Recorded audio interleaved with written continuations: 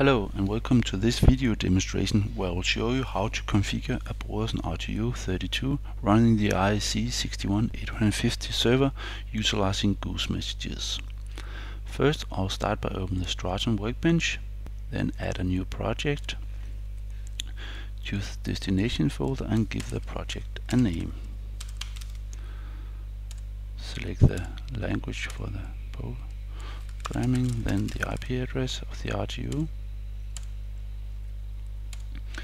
Next thing to do is to add the driver, and this is done in the Fieldbus configurator. I'll insert configuration, select the driver. In order to utilize the Goose Messages, I need to know the MAC address of the LAN adapter running on the RTU. So I'll just go into the web page, copy the MAC address, paste it in here.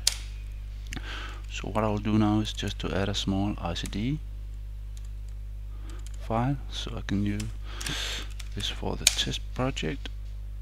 First I'll just add the mandatory types, then I'll add a GGIO.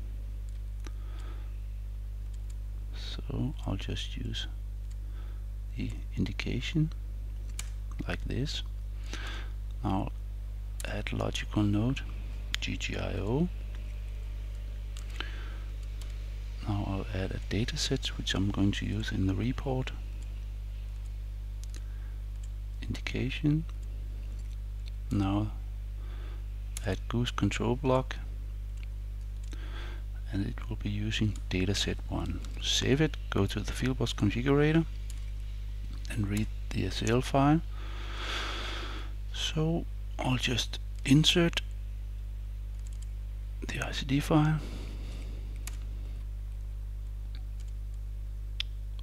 and like this. Okay, so what I'm going to do now is to add a variable which I'll bind to my digital input, the first digital input, so I can test my server.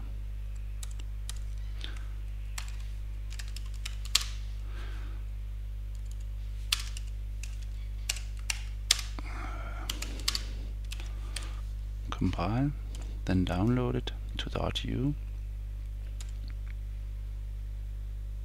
So we'll just test. So now I'll turn on the digital input, so it's working. Okay.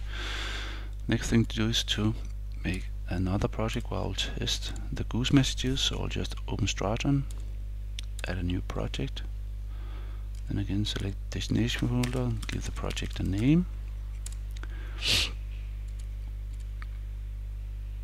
The IP address,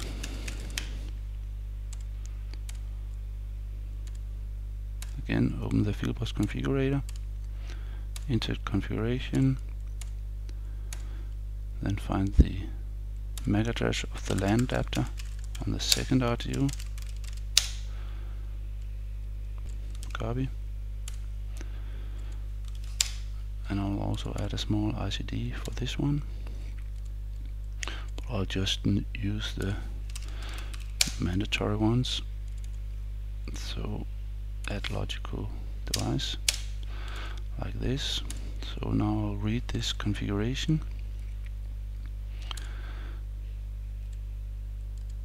insert, find the correct folder, then go to the Goose tab and read the SL from the other project we just made. And then I'll select.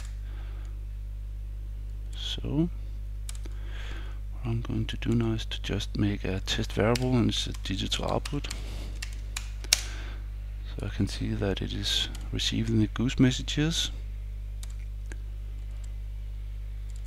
from the other server like this.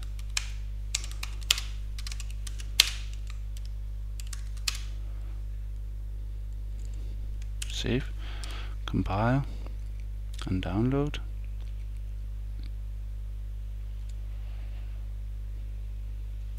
So now I'll turn on the digital input on the first RTU, and we should see this. See, immediately we'll see the changes from the other server. So now I've shown you how to set up the RTU32 running the IEC 61850 server utilizing Goose Messages. Thank you. This was all for now. Goodbye.